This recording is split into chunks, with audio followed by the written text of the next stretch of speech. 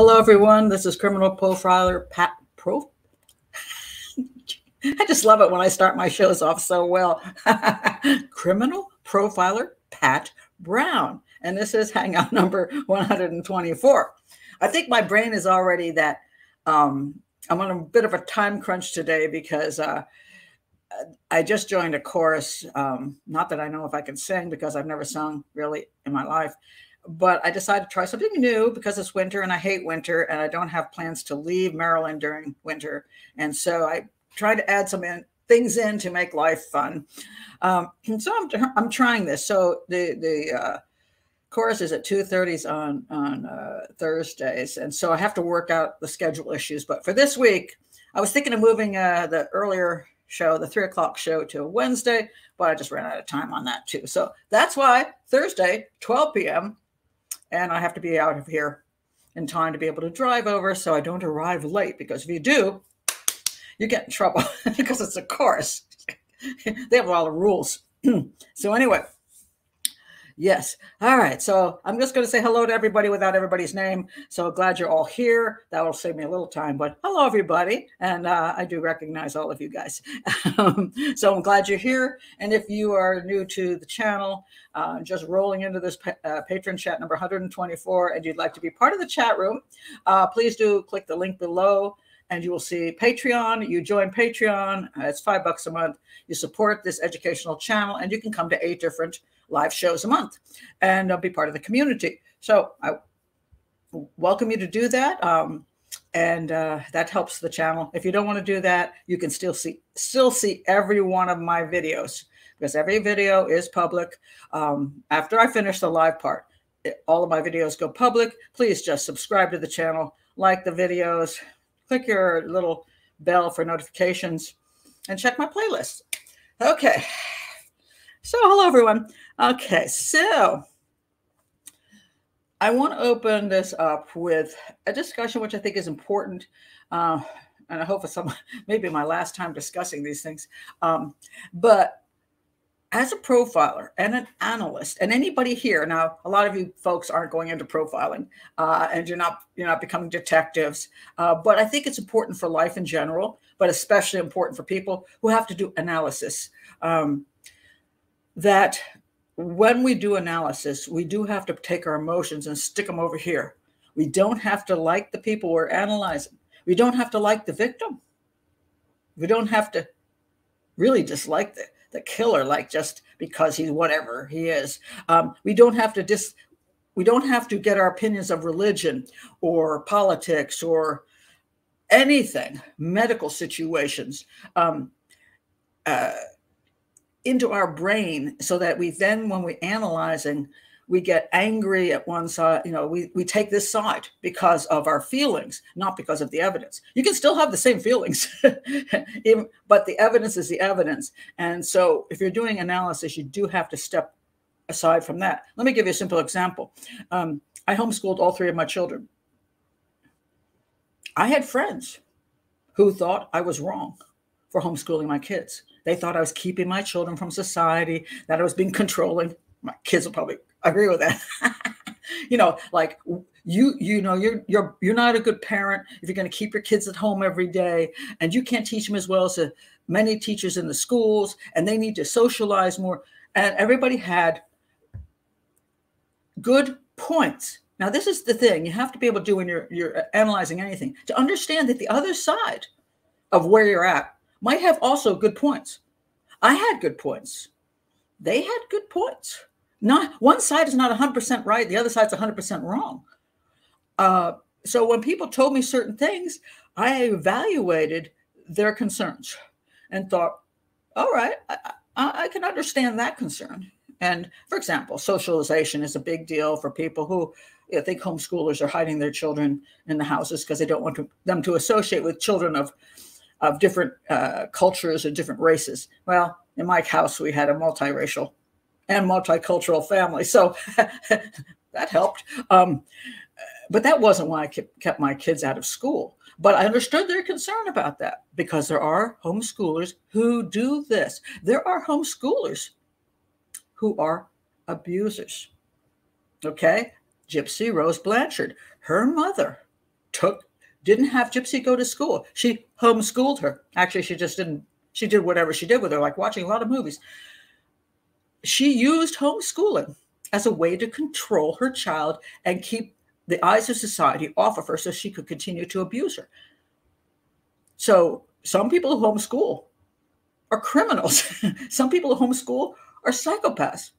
And when I was homeschooling my kids and I joined homeschool groups, there were a couple people I'm like, that one's kind of creepy. So when I had friends or people, just people in general, who said, I don't agree with you. I don't agree with your homeschooling. I think that's wrong. I didn't hate them. I didn't get mad at them because I understood they were coming from a perspective that had some legitimacy to it. But they also couldn't understand my perspective because we were in two different mindsets, essentially. And maybe they never experienced what I experienced. And I've never experienced what they experienced. So we have these different mindsets. So it's always valuable to just listen to the other side, if you want to call it a side. The same thing with politics or any situation. There's a lot of gray areas in the world. And when you have some of these gray areas, the problem is people don't want to admit the gray areas exist. They do exist. And for this reason, I'm trying to get people to understand that when I analyze, there's always that gray area. So, of course, the worst I've ever taken a lot of hits on is the Maya Kowalski case, because the issue came down to people was like this. Over here, we have Maya, who people said, and let me get that. I always have trouble with it. CRPS. I tend to say CPRS. I don't know why. Okay. CRPS. And that is a neurological disorder. I'm going to read this. A complex regional pain syndrome. Now, the word syndrome is a clue. It's hard to diagnose because a syndrome is basically a set of, it's a lot. It's one of these conditions which cannot be proven for the most part by scientific tests. It becomes down to, do you have these 10 behaviors? Do you have these 10 symptoms? Do you have these 10 things that bother you? And that's why we think you might have this. There's a number of different syndromes which people have suffered with. They go to the doctors and the doctors don't believe them. They just say, just making the crap up. You're hypochondriac. People have suffered with actual debilitating physical issues that the doctors simply don't believe them because the doctors can't do the tests. All right.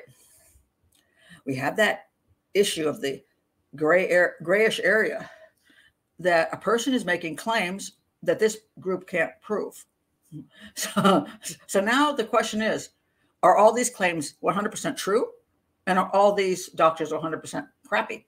So this is where we get into this problem of the absolute sides. And a lot of people said with what I said about the Maya Kowalski cases, well, you don't understand CRPS. She had CRPS, for God's sakes, and her mother was trying to help her. I never said that she didn't have CRPS. First of all, I'm not a doctor. I can't diagnose, but it is a syndrome. I don't know. But what I do know is that she could very well have CRPS, because here's something that's important to understand. Two conditions can exist at the same time. A person can have an actual disease, but they can also be Munchausen's. Mm-hmm. A parent can have a child with an actual disease, but the mother can still be Munchausen syndrome by proxy. Now, how does this work? All right. It works like this. Let's say a woman goes out on a date. She gets drunk with the guy she's with. He pulls her into his bedroom, and she's kind of like drunk, you know what I mean? So he pulls her onto the bed, and they start kissing. And then she's like, not too into what, she's like, oh, I'm really not into this dude. So she tries to kind of pull back, and he pulls her in, and he kisses her some more, and he starts removing her clothing, and she's kind of drunk. So she's like, no. Anyway, she finally says, no, don't do this. And he does that. So he has sex with her, vaginal sex. Now,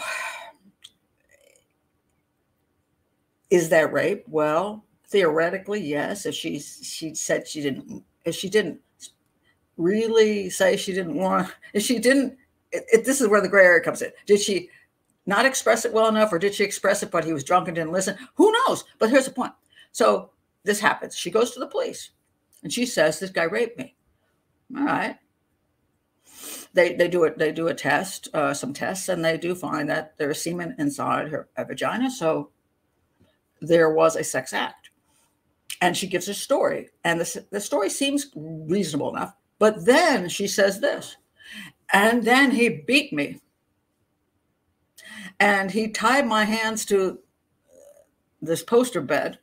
And he sexually assaulted me anally. And he did it 3 times over.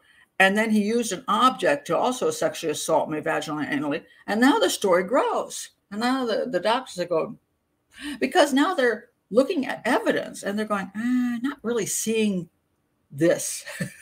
I don't see the evidence of an anal assault. I'm not really seeing evidence that she was actually, I don't see any like marks on her wrists. Now they're confused. So did the rape occur? Well, it could have occurred, but did the other stuff even occur? So one could have occurred and the other stuff didn't occur, but she wanted to exaggerate it. So now you have these doctors in this dilemma. They're like, well, we see something, but we don't know what we see. So this is the gray area. So when you get a situation with a child, let me go on with just Munchausen's. So I worked in the hospitals for 13 years as an interpreter. And one of my clients was very, very Munchausen-y. And she would get pregnant a lot. And what she would do is she would come in and say she had contractions. And she would groan. She'd roll around in pain and pain and pain. And they would put her on the monitor and they couldn't find any contractions. And then she would get angry. She'd say, well, I don't know what's wrong with your dang machine because I'm feeling horrific contractions. Was she pregnant? Well, yes, she was pregnant. She was like 6 months pregnant. She's clearly pregnant. Do pregnant women sometimes, she would say, I've been bleeding. But when she got to the hospital, they couldn't prove she was bleeding. She would claim that she'd been bleeding. She would claim she had the contractions. She would claim this and she would claim that.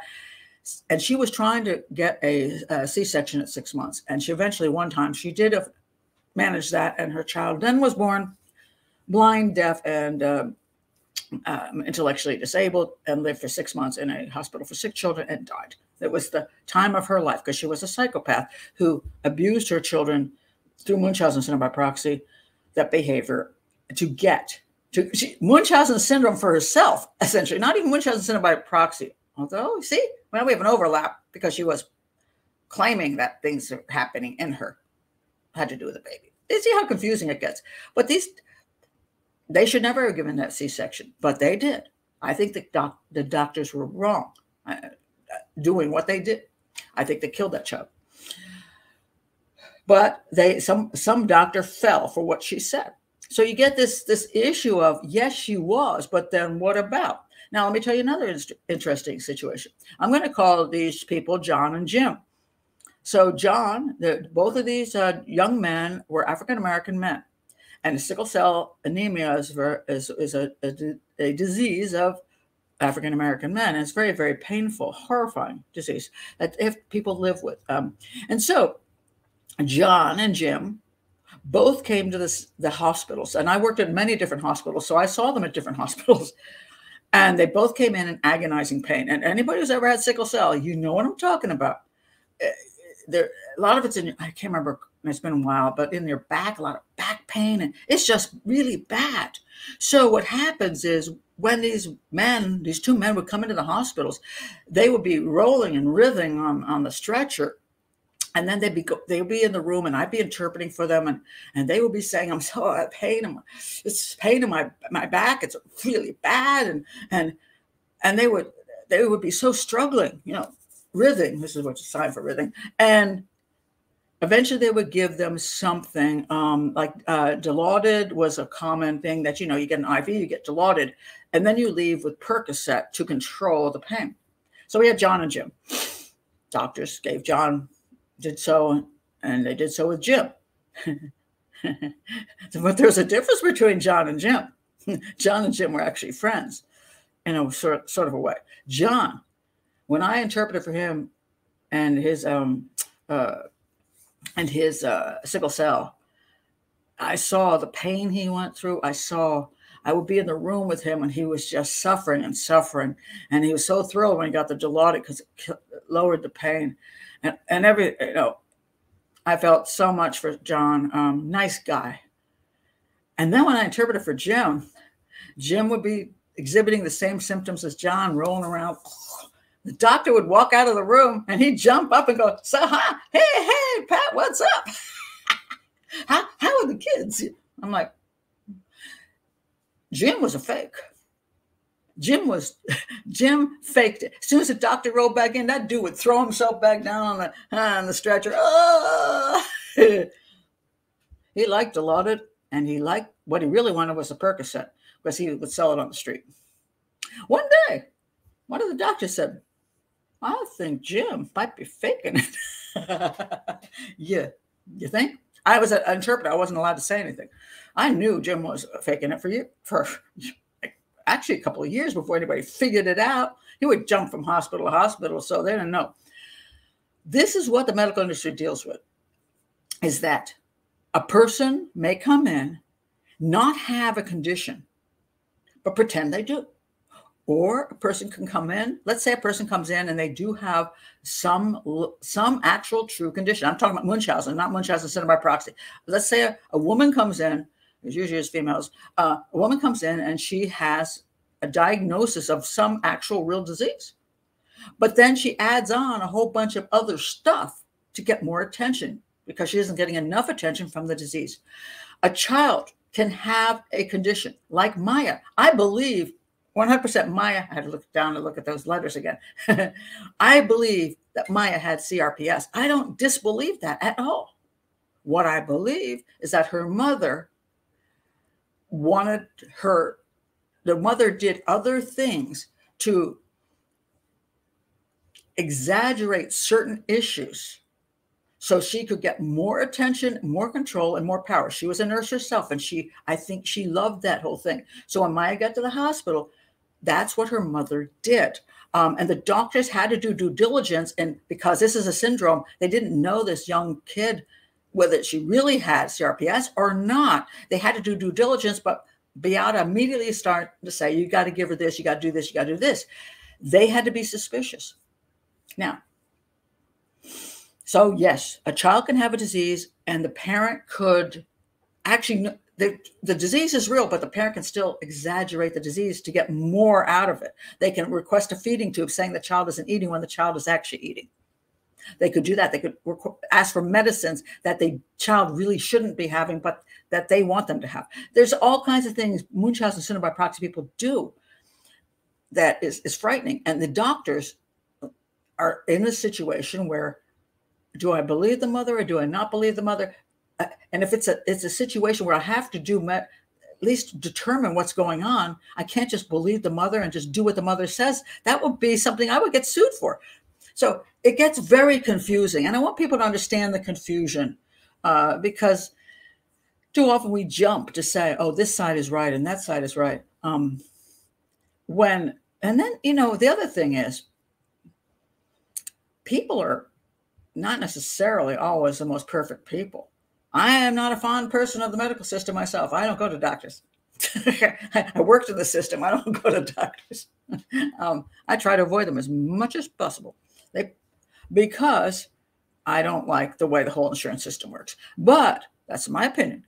But there are good doctors within the system, and there are doctors who are terrible doctors, and there are doctors who just feel like they have to do what the system says to survive. And some people have great personalities and some have sucky personalities. So when my son had his bicycle accident, smashed his whole face and went into a coma, and his whole face had to be rebuilt, including his eye socket, the plastic surgeon came in, and I didn't like the dude. He was cold. He was like, he had no sympathy, no empathy for me as a mother. I was sitting there like crying my little eyes out because my little 6-year-old son was laying there looking like an alien, and then he's talking about, I'm going to do the surgery. It's going to be like a 5-hour surgery, like it's nothing. And he's all excited about doing surgery on my son. And I'm sitting there thinking, you suck. You suck. You don't have any empathy at all, which you didn't. But I realized that dude loves surgery. And I'm like, do I want an empathetic surgeon who sucks at surgery? Or do I want a good surgeon who sucks at empathy? Where do I want to go? I chose I chose a surgeon with no bedside skills. You know what I mean? I'm like, all I want you to do is fix my son's face. I don't care if you think it's fun, like you're building a Lego project. I want my son's face fixed. And the last thing I need is a nice guy who can't do shit. So there's all these sides. Not everybody who works in any industry is perfect. Teachers aren't perfect. Profilers aren't perfect. Doctors aren't perfect. Yeah, all kinds of things. But when you come down to analyzing an issue, you have to understand it's not necessarily this side against this side, because there's those gray areas. And then there's what does the evidence really tell us? And so I just say to you in this long speech that when one is analyzing crimes or analyzing different kinds of situations which are very difficult, just understand that even if you don't agree with the person on the quote other side, they're not necessarily malicious and they're not necessarily wrong. They're just seeing things differently and maybe analyzing differently, or maybe they have different experiences. I just think that's really important. I do want to say that the other thing, before I go to some of your comments on this, and then I'll go to regular crime stuff. I also did a whole thing on the Nick Godejohn issue with Gypsy Rose Blanchard. Now, originally when I did the Gypsy Rose Blanchard thing, I got interesting sides again. Poor Gypsy, and Gypsy's a psychopath. Two sides. Poor Gypsy was, oh my God, Pat, you did the nicest letter to Gypsy. This side. Geez, your profile, don't you know a psychopath when you see one? I didn't do the letter to Gypsy Rose Blanchard. I think I'll link that below, because I wasn't analyzing her at this point. What I did know is Gypsy Rose Blanchard was tortured for 2 decades, made a decision to have someone kill her mother, which was definitely wrong. But I can't analyze exactly, because of the situation she'd been in for 2 decades, that her brain was in the right place for making proper decisions, or that even she was even wrong, because I think Dee Dee Blanchard would have killed Gypsy had she stayed in the house much longer. I do believe that. I believe that she would have run out of ways to use Gypsy for the doctor stuff. And Gypsy starts fighting back. She would finally say, if I just get rid of her, kill her, I'm going to get a great funeral. People will feel sad for me. I know, the GoFundMe thing, and she can't fight back anymore. So maybe Gypsy really did feel she had to kill her. But that's a whole thing. And you can check all my videos on that. But Nick Godejohn, who was the one who actually stabbed up Dee Dee 17 times, we have the two sides again. Poor Nick, there's a whole fan club. Poor Nick, he's on the autism spectrum. He was so madly in love with Gypsy that he did her bidding, and he shouldn't be in prison. The other side is, okay, that dude's scary. I'm on this side. All right. Why am I on this side? I examined the evidence, and this is the side I prefer to be on. And I believe, and this is something also very important. Remember what I just said about Maya Kowalski. She can really have a condition, but her mother can still be a psychopath exhibiting Munchausen syndrome by proxy. In Gypsy's case, she didn't have a condition, and her mother made up a condition. But in Maya's case, I believe Maya did have the condition, needed proper treatment, but she had a mother who became problematic in the treatment because her mother exhibited Munchausen syndrome by proxy. That's my personal belief. Now we have Gypsy wanting her mom offed. We have Nick Godejohn, who's willing to offer for Gypsy. And so people are like, well, he's on the autism spectrum, so he's the sweetest guy. He didn't realize what he was doing was wrong. Well, that's not what the evidence says. Because, and I will point this out, you can be on the autism spectrum and still be a psychopath. So here we go with the two things combined again. Very important to understand. Just, everything is not one side or the other. Sometimes both sides can have points, and sometimes they can be combined. So Nick Godejohn, as far as I can see, may be on the autism spectrum. He's not. He speaks pretty well. I mean, and when you get away from the He did an interview when he was being interrogated. He sounded so sweet and nice, and he was like going along with everything, being truthful, which he wasn't. He was lying still. But anyway, he comes across really sweet. But then when you watch the later video on him, you're like, nah, not as sweet anymore. Okay. And when you look at his history is not sweet. He's into rape, murder, and torturing women. This is not sweet. So can you be on the autism spectrum, have some Aspergery stuff, and still be a psychopath? And the answer to that is absolutely. You know, what people diagnose you as gets really questionable. And sometimes you can have two issues at the same time. And I want to bring out this case because this is fascinating to me. Somebody told me about this case. Thank you, whoever it was. Can't remember now, but I'm glad you told me about this case. This guy is Jonty Bravery. He threw a 6-year-old off of a balcony, I guess. I'll read you the whole thing at an art gallery. This guy, look at his face. All right, now listen to this story because this shows you how everything is very much blurry, gray area. And so let's not just jump. Let's understand that maybe it's a little bit more vague than, or maybe the professionals haven't always been right in their determinations because professionals disagree. You go to one doctor and he says you got this condition. The other doctor says you have a different one. You go to a dentist, he says you need your teeth pulled out. And this guy says, oh my God, no. Go to a psychologist and say you got this issue. And this psychologist says you don't. That's the way the world works. All right.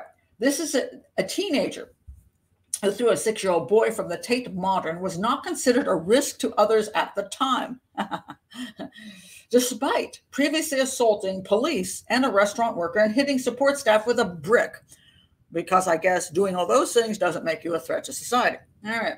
As Nick Godejohn may, okay, so he stabbed a woman he didn't know, except for one meeting, 17 times. And he had to work hard at it. 17 times. But he's not a threat to society. Right? Jonty Bravery was 17 when he told supervisors he was going to visit a local shopping center in 2019. But instead he traveled to Central London Art Gallery, where after lying in wait, and this is interesting, lying in wait. This wasn't something that he just had no control over. He was lying in wait. He threw a young French tourist from the 10th story viewing platform. The child survived. I don't know how that is possible. The child survived, but has undergone round-the-clock treatment since. While Bravery, who told onlookers that social services were to blame for the incident. You might be right about that. Again, sometimes the other side is right. Is serving a 15-year minimum prison sentence for attempted murder. A serious case review into Bravery was seen by the PA Media News Agency highlights a series of violent incidents in the 2 years before, as well as other examples of troubling behaviors, including putting feces in his mother's makeup brushes and threatening to kill members of the public. Can you say psychopath? All right, wait till you see how they diagnose this guy. But it is also concluded that Bravery's violent behavior had reduced at the time of the attack when he was living in a placement with 2-to-1 care funded by some council and clinical commissioning group. So supposedly, even though he had put feces in his mother's, put feces in his mother's makeup brushes, because, you know, all autistic people do that, right? And you know, one of the funny things that happened when I did this whole thing on Nick Godejohn, I got slammed so much with the Maya thing that I thought I was really going to get nailed by the fan club. And I thought people who were on the autism spectrum would be upset with me because I didn't let him off the hook for his autism. And do you know, 90% of the people who came to my video who are on the autism spectrum said, thank you very much. We're really sick of saying this guy is representative of people who have Asperger's autism, that, you know, that this guy who murders is like, oh, because we don't know any better. So I got actually a lot of support, and I was like, well, didn't see that coming. Anyway, so they thought this guy had gotten better, you see, after he did these other things. Now, there was no recent evidence Now, here's the problem with recent evidence. When a person is a psychopath, they're a psychopath. Things go like this depending on what's happening in their lives. So just because it didn't happen in the last year doesn't mean they're not capable of it. But there was no recent evidence that he presented a risk to other children or adults unknown to him. It was in this context that he was progressively given more freedoms, which saw him able to visit central London unaccompanied on the date of the incident. In other words, he got let out of his little prison, which was some kind of halfway house or whatever facility he was in, being watched.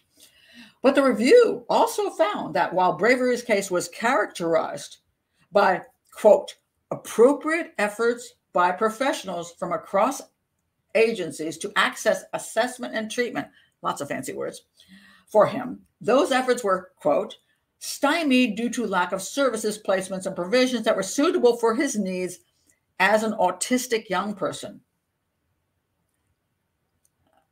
Oh, see, he was diagnosed as autistic. But then listen to the next sentence.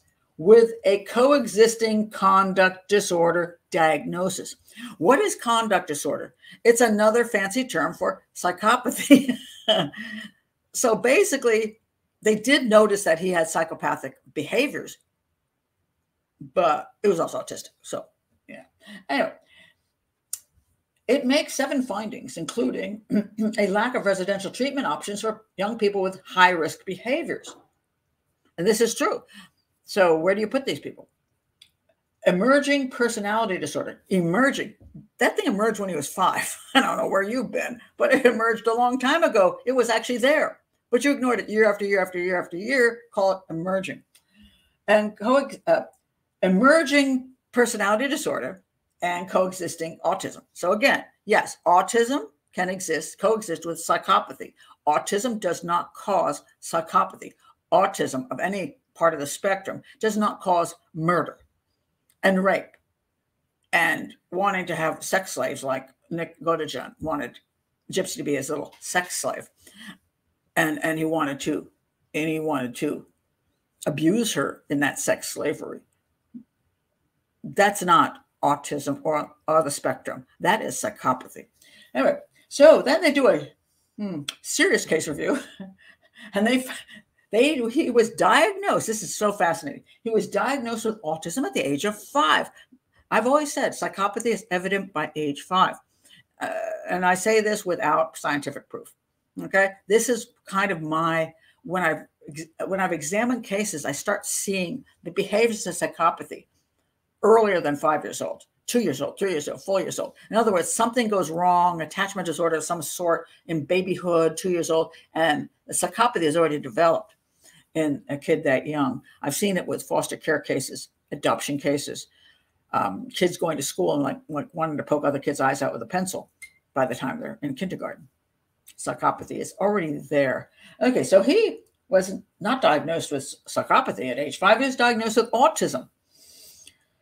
But there was a clear lack of join up between different elements of support that were being provided to him and his family. And he was not known to children's social care or child and adolescents mental health services until more than a decade later. So somehow he didn't get that. But here's what gets interesting. Bravery, who was not diagnosed with an antisocial personality disorder, yet another term for psychopathy, because psychologists love to have 10 different terms for the same thing, and they want to downplay it a little bit, make it sound sweeter and not so mean. It's like nobody wants to say the word psychopath. Oh, he has a this, he has a that, he's got some antisocial tendencies. No, dude's psychopath. But you don't want to say that because, especially when it's a kid, because it's mean. It's mean to say that about children. Anyway, so he wasn't diagnosed with an antisocial personality disorder until he was arrested for the Tate Modern attack. Spent various periods of his time being moved from psychiatric intensive care units, specialist residential schools, and hotels from the age of 15 as his behavior became more troubling. A year before the Tate Modern attack, Bravery called the police to his flat, saying that he was thinking of killing people, during which he assaulted an officer. The following month, he made 2 claims to support staff that he wanted to go out into the community so he could assault a member of the public and be put in prison. So this guy was, sometimes when you have psychopaths that are very clever and they conceal everything, and then you get some psychopaths like this who are very blatant. And it could be because they do have a coexisting some level of autism spectrum thing going on, so that they blurt out stuff that, generally speaking, other psychopaths would go, you shouldn't have said that, dude. Okay. Staff believed he was making these statements to provoke a reaction from the support worker. Review said it is evident that professionals working with Bravery at this time did not think he would act on these things. It was just attention-seeking behavior. So here we have the problem where a kid goes to school and he says, I'm going to kill everybody in the school. And everybody thinks, oh, you're just being silly. And then the next day he comes back and goes, Arr! Stop. Believe them. When they say that, believe them. All right. Now, here's the best statement of all. This was because all of Bravery's actions were viewed as products of his autistic behavior, and there was no consideration of these threats in context of conduct disorder, psychopathy. They kept blaming every one of his behaviors on autism and none on psychopathy. And that's what the same thing with Nick Godejohn is. They kept saying, oh, the reason he did this was because he's autistic. And that's not true. That's not why any autistic person necessarily behaves, or person on the any Asperger people. No, that's psychopathy. You don't agree to kill your girlfriend's mother and stab her 17 times and think it's pleasant and want to rape her because you're on the autism spectrum. No, that's the excuse you use, or your defense attorney uses, to make you feel that make people sympathetic towards you. You didn't know what you were doing. You had no idea what a bad thing you were doing. But of course, you try to cover it up and you lie to people about it. So you do know what bad thing you did. All right. So anyway, then it says here, and the mismatch between Bravery's needs and available provision ran through the whole of his case, so on and so forth. So, but that last statement, this was all because Bravery's actions were viewed as products of his autistic behavior, and there was no consideration of these threats in context of conduct disorder. And I would say conduct disorder is usually psychopathy. They just have a fancy term.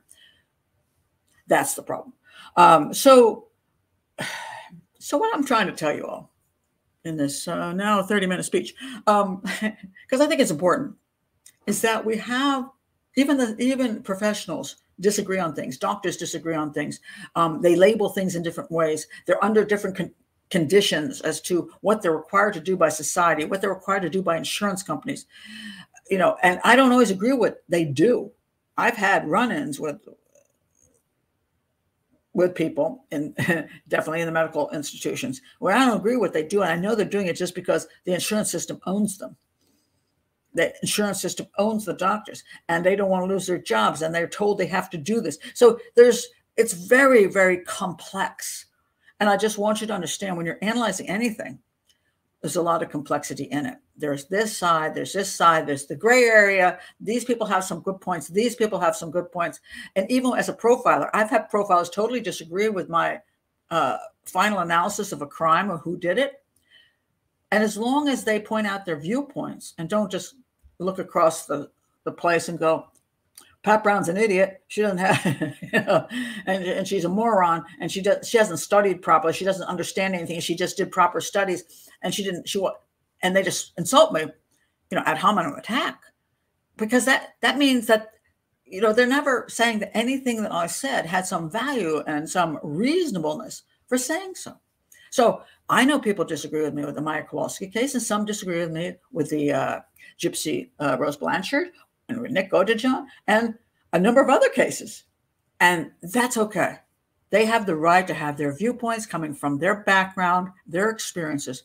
But as a profiler, I also have my viewpoints. And then there's the gray area. And that's why courts are so difficult, because when you go to the court, you've got the two sides, and then you got the freaking gray area. And the freaking gray area is where it gets so difficult, because sometimes these people are sort of right about some things, and these people are sort of right about some things. And these people are sort of wrong about some things, and these people are sort of wrong about some things. It's the gray area. But we also need to accept the gray area exists, and then we can coexist. Oh, I think I should put that in like a poster.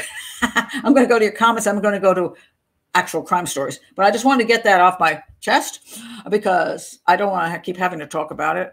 It's frustrating in many ways for me. And anybody who's on YouTube constantly gets, people with different viewpoints. And it can be kind of brutal sometimes. But these cases came all sort of kind of in a row. And normally speaking, I like to analyze homicide cases that are just plain out homicide cases. But things happen, and this came up, and I spoke on it. And I just hope that I can clear up some things for people. And also, again, help you understand when you're doing analysis, you got to take emotions out as much as possible, and your own personal viewpoints. As I point out over and over again, I'm not fond of the medical system. I have not been to a well-checked visit since 1990, over 30 years. I'm not fond of the dental system either, also 30 years. Am I right? Other people go, oh my God, Pat, you should get in there. You got to get these tests done. You got to get your teeth, whatever. I respect them. I'm not saying I'm right. I'm just saying I don't do it. But I worked in the medical system too. I worked in the medical system for 13 years. And I loved a lot of the doctors and the nurses and the people in there. And they were doing good stuff in the emergency room. And I do love an emergency room because I'm like, generally speaking, when you come in on a stretcher and you're about to die, like I was from a tubal pregnancy, I was real happy to be shunted or shuffled right through there. They figured, they knew right away what the problem was. They threw me in a surgery and they saved my life. I'm good with that. There are good doctors out there. There's good work out there. There's good work in the psychiatric field. There's good work in every field. And there's some questionable stuff, the gray area, and some people just suck. Some people just they're just crap no matter what field they're in. Okay, I gotta stop talking about this. I'm just gonna go down here. Reykjavik. You're in Reykjavik, huh? You're not near the lava flow, I take it. So you're in the middle of the city, so you're safe. I'm glad you're here, Harpa. Okay, I'm back and saying hello to people. Let me go down to the bottom. Let me go to the bottom of some of the comments, and I'm gonna go to some of the other stories that people ask me to do, and I'm like, wherever I'm at. I'm not fond of insurance companies. Very powerful. And the insurance companies, unfortunately, control a lot of what happens in the medical system. That a lot of times the doctors do stuff that is totally unnecessary. But if they don't do it, the insurance system will either kill them or, they'll get sued shitless. So let's say you go in and you've got some condition and the doctor decides to do 10 different tests. I've done this when I'm interpreting. I've been sitting there. Doctor comes in and the person explains all their problems. And the doctor says, okay, we're going to do a blood test. We're going to do an x-ray. We're going to do a CT. We're going to do this and this and this and that. And I'm sitting there going, I already know what's wrong with this dude. I already know. Guy's got a kidney stone or whatever it is. I'm like, I already know because I've seen the behaviors. I've seen the symptoms. And I've worked in hospitals for so long, like a fly on the wall, because I'm with the patient the whole time. Now, I don't run in and out of rooms. I was with the patient like 12 hours straight, 14 hours straight, 24 hours straight. And I could diagnose an awful lot of patients really quickly, but the doctors would take them through, which made me a lot of money because I take them through hours and hours of testing and waiting for test results and then going to the next test, all because the insurance company required that they do every single cross every T, dot every I. So the hospital didn't get sued for not doing a test and saying they had a condition that could have been proven to be not true with another test, and it becomes a nightmare. So sometimes the doctors, doctor may have walked in and said, I know exactly what's wrong with them, but now I got to do 10 different tests. Is the doctor bad? Is the system bad? Or should they do all these tests to make sure that they're right? Yeah, you see there, we got the gray area that comes in there. It just sucks, man. That's a good point. It's usually the opposite with autistic people. They can feel empathy, but have a hard time showing it. Yeah. But, so a hard time showing it wouldn't be stabbing somebody 17 times. That's probably not what's happening here. Molly says, this is very interesting, Pat. Autism with empathy that seems sincere coupled with psychopathy, all in the same person. So the psychopath who happens to have autism is mimicking empathy. Okay, I'm glad you brought that up because I just read this new thing. And when I talk about labels and people coming up with new whatever they come up with, I read this. This came in. 5 signs you're dating a dark empath. and why they're harder to spot than a narcissist. And I'm like, what the hell is a dark empath? You know, I'm a profiler. I've never heard of that. You know, okay. Dark empaths have personality traits including narcissism, psychopathy, and Machiavellianism. Okay, I didn't pronounce that right. Machiavellianism. Is that right? Machiavellianism. It says, but they also have empathy, which can make them dangerous and hard to spot. Dark empaths intellectually understand people's feelings, and therefore they can manipulate those feelings. All right. I'm not going to get heavily into the dark empath thing here, but this is, they say, this is a personality type that psychologists, I don't know who the psychologists are. Oh, yeah, let me see. The term dark empath was coined by researchers in 2021. So this is new. It's 2 years old. I didn't get it on my Google feed till today. Describe people who rank high in dark triad personality traits. Dark triad. This new dark thing is new to me. Narcissism, psychopathy, and Machiavellianism, and high in empathy. But they're not. That's the whole point. The joke of it here is they're not really high in empathy. They're high in knowing they should have empathy. Okay? So they express empathy, but don't emotionally connect you. And I think this is really, really important. So maybe I'm not so anti this dark empath thing. You know, sometimes we look for a new way to explain something, and this might work.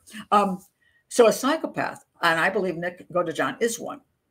He lied to get himself, you know, on the Christian dating site, and he found this pitiful young woman who had never really been out of her house hardly ever, who had no social life, who had never really dated, who was theoretically a virgin, and had problems with mommy.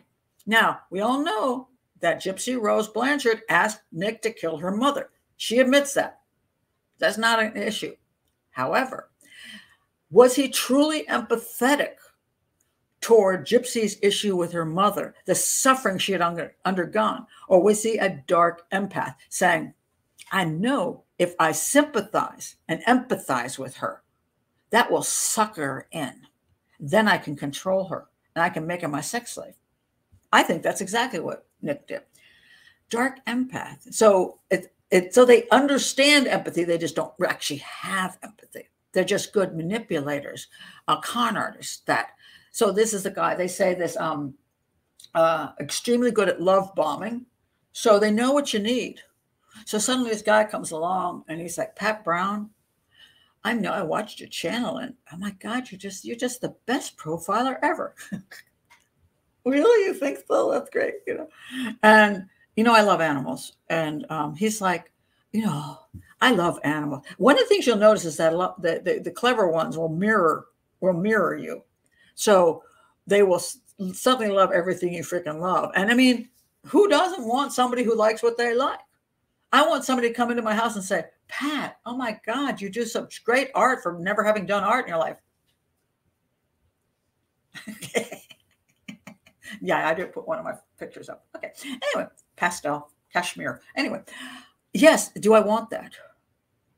Because I had this fellow I'm not really dating. It was a friend who wanted to date. And then he came to my house. And one of the things he did was never acknowledge any of my artwork on my walls.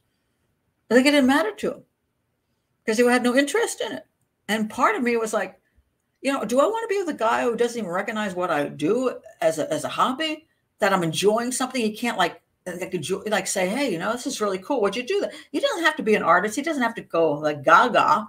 He doesn't have to say I'm like next, you know, Grandma Moses or anything. And it would just be nice that he recognizes I enjoy doing, you know, artwork and that he likes some of my artwork. But he wasn't too good at that. So I guess he's not a love bomber. But if I'd found a love bomber, that guy would be all over the best profiler. Oh my God, I just love your artwork. Do you want to go to the zoo? Do you want to go and see animals? Do you want to go see, oh my God, you know, how cool is that? He likes everything I like, even if he doesn't like any of that crap. He's just lying about it. But he's going to make me feel like he likes everything I like. And that's how you love bomb. And because you have the concept that the person wants you to do that. Oh, here's another one. They perfectly align with your political views. So suddenly, whoever you vote for, they voted for. Mm-hmm. They have narcissistic tendencies, which is obvious. They rarely try to improve. So yeah, they themselves are going to stay flatlined right where they're at. They're not going to do anything. That's the end of this article. But I kind of like it. I kind of like the dark empath thing, which I never heard of. But that is what I think Nick is. And I think people mistake autism for manipulation. They're all like, oh, Gypsy is such a manipulator. And she might manipulate, but that dude was a manipulator too. And I think he took advantage of a person who was very, very needy. Very needy. Now, was he needy? Now, she wanted love. She wanted freedom. She wanted the fantasy. She wanted the knight in shining armor type of thing, right? He wanted a sex slave. That's all he really wanted. I don't care what anybody else says. That dude was so into violent porn. He wanted a sex slave, and he was having trouble getting it because he's really basically an incel, sitting in his room playing fantasy games and looking at porn. He was an incel, and he finds this girl who's like really naive as crap, and he's teaching her to be his slave. That's a sick son of a bitch. But he's also empathizing with her. But we can have, again, there could be different viewpoints in a gray area, but I'm going to say Nick may have been on the spectrum, but that dude was a psychopath. So anyway, thank you. I'm glad to hear that, Taylor. I am a therapist who work with several clients diagnosed with autism. They're very capable of empathy. I do not have any psychopathic behaviors. I think it's horrific to just go there and say because a person is on the spectrum that they automatically didn't know what they were doing, and killing is a pretty okay thing. You know, they didn't realize what, you know, like all people on the spectrum just might one day just stab you to death. Yeah. Let's see. And that's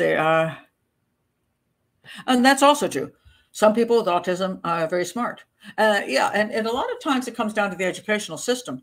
As I pointed out in one of my videos, that my husband, my ex-husband, who I married to for 25 years, when he came from Jamaica, he was working in a mailroom and didn't seem to have many. He was trying to figure out what to do with his life. And I took him to a specialist, and he took an IQ test, and he came up with, I think, 70 or something. And they told me that he was intellectually disabled, and at the time, the term was mentally retarded. Somebody just got all pissed off that I even used that term.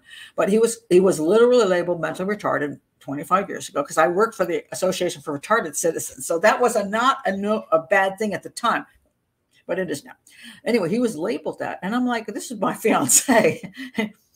Now, if I were also perhaps intellectually disabled or whatever, then it might be an appropriate marriage. But I was a college graduate, and I was from a fairly well-off family, and I was, you know who I am. Why would I be marrying a guy who is to that level of intellectual disability? Much as it's okay, I don't have a problem with disabilities, but that would be kind of a weird thing to have that much of a difference. And I thought, you're just doing bad testing, because I've been around people because I worked with ARC. I know what people who are in special homes with ARC act like. They don't act like this. Now, he may be lacking in education, and that's what the issue was. He grew up in the mountains, and he hardly went to school, and came to the U.S. and went to a crappy school, and then he graduated without much reading and writing ability. But he learned to read and write, and now he makes over 6 figures, and he works he's worked for the Siemens Medical Systems for years, and he fixes CAT scan machines and MMRs,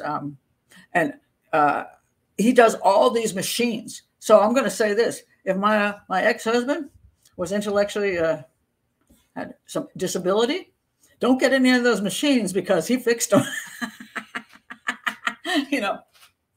But no, there was nothing ever wrong with them except for a lack of education. That was it. And so a lot of times we give in some of the autism things. It could be an educational issue. It could be when people say they have learning disabilities. I've also experienced that. Like I have a son who, when I adopted him, his math sucked. He read well, but his math was terrible. Do you know, today he makes great money. He's a great guy. He's a perfectly normal, happy citizen with I think a perfectly high IQ. His math still sucks. He's just not into math. You can't base everything on that. So we have a lot of testing things and methodologies, which we do things. We take behaviors as evidence of or knowledge is an evidence of IQ or disorders, it's a big fat mess. So yeah, just because you were in a special ed class doesn't mean, what does it mean? It means you needed some special education. Doesn't mean necessarily that you had A, B, C, D, or E, or any weird combination. So yeah, I mean, it's just, some of this is just, Oh, Melissa, I'm made to feel like a complete idiot when presenting what was going on to the doctor. And in the end, it turned out it was right. That is also true. Very frustrating, very frustrating. And that needs to be something addressed in the medical institutions, that when a person comes in, they often, especially females, especially older females, I come in now and I am looked at as a quote senior citizen, like I'm just, and they want to call me honey. It's like I don't understand things. I'm hypochondriac. I'm getting older and I just don't understand how things work, and my brain doesn't work as well anymore. So therefore I don't understand what they're saying. I mean, that's why I don't go to doctors unless I absolutely know. I just go to India and buy drugs over the counter. But anyway, like Zithromax, because if I ever need an antibiotic, I already bought it in India, but for $1. So, but that, it's a frustrating thing because the doctor has their viewpoint of their patients, and some of their viewpoint, having worked in the medical system, is not entirely inaccurate as well. I have interpreted for some older people that were my age who did have the issue of not understanding things. It could be early dementia. It could simply be the fact that they're not connected to the internet as well. There's all kinds of reasons.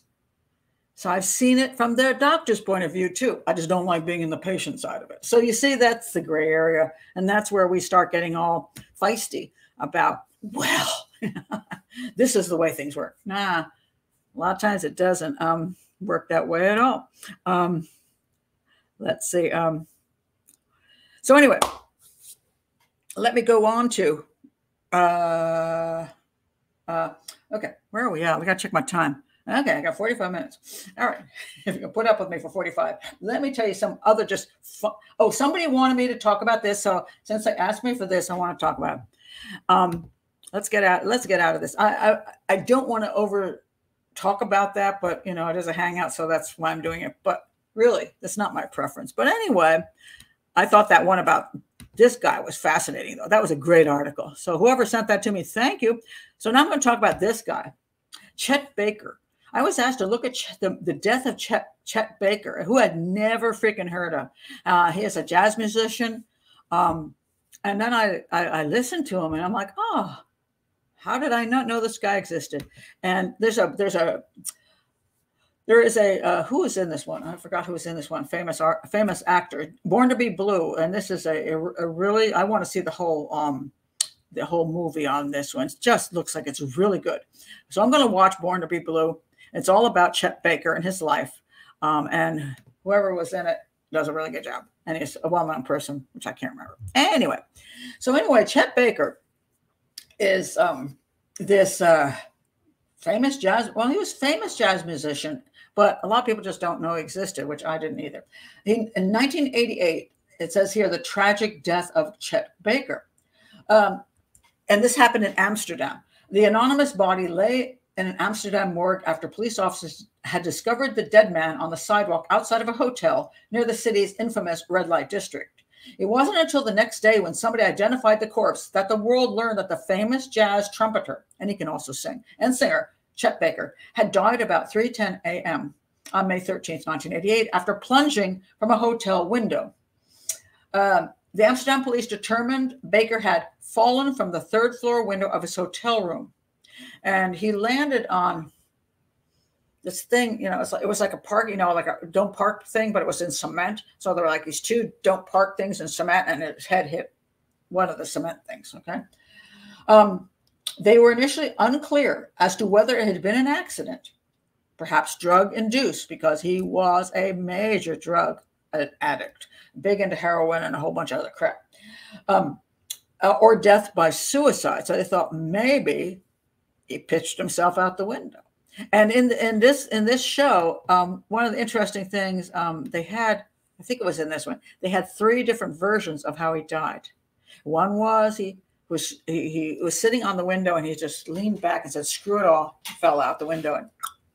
And the next one was he's just sitting in the window, just, daydreaming and probably drugged up. He was drugged up and just sitting in the window and he just fell out by accident. The third one was some guy came into his room with a key because the room was locked. Okay. The room was locked. So the third thing, the guy came in somehow with a key and said, "Hey, Chet." And Chet didn't respond. Chet was sitting in the window. So he started going through Chet's suitcase, finding some money. Chet goes, "Huh?" And he goes, "Oh," and he accidentally knocks Chet out the window. That's the third version. But so it says here, they thought it was death by suicide or an accident, drug-induced, either one. All we know is that there was no criminal activity involved. But there are others, including Baker's widow, who believed he'd been pushed and said it wasn't a suicide, it was foul play. And because he also was saying that people were after him. Okay, so the question is, what do I think? I don't think anybody was after him there. Now, he had been attacked, mind you, by people over drug deal before, but that was in San Francisco. So when you live someplace and, you are interacting on a regular basis with people that you're buying drugs from and that things aren't, maybe you're not paying properly, whatever, you can get beaten up by them. But he's on a tour and he's in Amsterdam. I just think it would be kind of odd that at that moment in time, some bad guys who are totally unknown popped up and decided to chuck him out a window. No sign of a fight. He definitely went out the window because I'm guessing here that some people might say, well, he was walking on the street and somebody beat him up and then it looked like he hit his head on those cone things, those cement cones. I believe they actually had enough information to know that he fell off the dang window. Now, some people say, well, there's only 10 inches. He couldn't get the windows open. I saw that someplace. I'm like, well, if that's true, no, he couldn't have gone out the window at all. So I don't even understand that. There's some who say that he wasn't actually trying to fall out the window, that he'd raised the window. How was this? That he was in the next room over and he was trying to go across from, they said, one balcony to another, but there weren't any balconies, so that didn't really make sense. Or it was so close, he thought he could go out one window and get around to the other, trying to, you see this sometimes on cruise ships. For some reason, can't get into your room with your key, so you try to go you're in the next room and you try to crawl over. I don't think any of that makes any sense. So I think the window was open enough for him to A, fall out, or B, toss himself out. Third story. Enough of a fall that you could theoretically get killed. It's also not enough of a fall that, personally, if I'm going to commit suicide, the third story window does not inspire me. I want to go off the tall building because I want to know that I go 20 stories down, I'm done. Third story, how much of your body are you just going to mess up and be in a horrible situation? It's not really a good suicide jump. In my opinion, I am much more likely to believe that he had the window open and he's under the influence of drugs and he wants the fresh air and he goes and sits in the window and he falls out. Accidental, or he was reaching for something that wasn't there and he went down and whacked his head on the cone. That's what I believe happened. Oh, that hurt. Shouldn't have done that so hard. Accidents happen a lot more than we think they do. And it's funny because if you actually look at your own life and think of the silly little accidents you've had, and you think to yourself, wow, how could that dumb thing happen? The dumb thing happened because we do dumb things, because we're careless at a moment in time. Now, I have, from my computer here, from my laptop, I have connected into the internet, right? So I have this wire that goes across the room. Do you know how many times I said, make sure you don't leave the wire there because one day you're going to trip on that sucker? And I also tell myself, if it is connected, walk slowly, make sure you step on top of the wire, make sure you don't screw up. The other day, I was rushing to see my granddaughter. I ran over to the couch and I went down, slammed into the ground. And I'm like, all the time I've told myself, don't do that. And I did that. Luckily, for whatever reasons, I fall really well, generally speaking. And I hit the ground and I just got up again and went, I didn't have any bruises or anything. Go figure. But people do dumb stuff, especially under the influence of alcohol, influence of drugs. I believe it was an accidental death. And it's one of these things where people don't like to admit the person they cared about did something stupid and ended their life maybe 20 years earlier than they should have. And, he had talent. And yes, he was a mess, but he had talent and people liked him. And it's a shame. But I will say this. Thank you for telling me. Who told me that? I mean, I'm really glad you did, because now I'm going to Craig. No, not him. Chris Ravilla. Yes.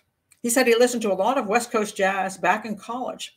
And I never heard of this guy. So I'm going to watch that movie. I'll this is the name of the movie. I don't know where it's at. I don't know if it's at Netflix or I don't think there's a full version of it on YouTube, but you might check Netflix or Amazon Prime. But I'm going to look at that because it looks like a really good movie. And now I want to tell you who was in it because it was so good. What was the name of it? And you're going to recognize the guy who I'm going to say plays who he is. Born to Be. Okay, Born to Be movie. All right. 2019 movie, fairly recent. Got a lot of awards. Wait a minute. I'm sorry. That's completely hasn't just. There's more than one Born to Be movie. So, okay, I'm going to put the name in. What's his name? Here's some of the. Sorry, that's a different one. Here we have some information. You can read that while I'm trying to find this out. Baker. Let me get it correct because there's more than one movie named Born to Be. Ethan Hawke. Ethan Hawke is in the movie. So in the late 1960s, jazz trumpeter Chet Baker, who was played by Ethan Hawke, begins a romance with actress Carmen Ejogo? Okay, I'm not sure how to pronounce her name, while trying to stage a musical comeback. It looks really good. So check it out. I think that sounds like a nice movie. So thank you for that recommendation. Miriam says, all of Austin's been buzzing about a serial killer found in the day. That I already talked about that. Austin, that Lady Lake, I think it's Lady Lake. I already talked about that, and every one of them is like, as far as I can see, an accidental death. Yeah, but they've gone crazy about that. That is true. Remove all the throw rugs. Then I'll just trip over you do the best you can to be careful, but every once in a while, just do some stupid crap. Wait, what's that? Oh no, I'm thinking of orange traffic cones. No, those were solid cement, man. Molly, great idea, Molly says. Oh, Lady Bird Lake. That's the name of it, Lady Bird Lake. Jackie said if he fell, he'd land below the window, but probably farther out if he jumped. Maybe. And again, there is that different between between the building. You're correct. And then there's a sidewalk of some sort. And then there's these cones. And I'd have to look seriously at the crime scene photos. Also have to determine how much force he needed. So some people will say he was like, they pushed him out the window, which would throw him further. And if he jumped, yes, it would throw him further. But also in accidental deaths, sometimes people sit on the very edge, and then when they go to fall, they actually push themselves because they're falling, and they kick. Now they push on the window edge or whatever.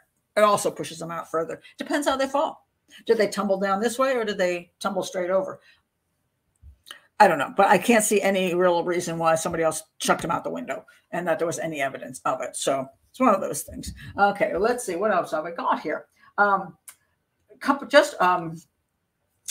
Want to just bring this one up. I've got some really quick ones here just for the fun of it. So anyway, this is a band teacher.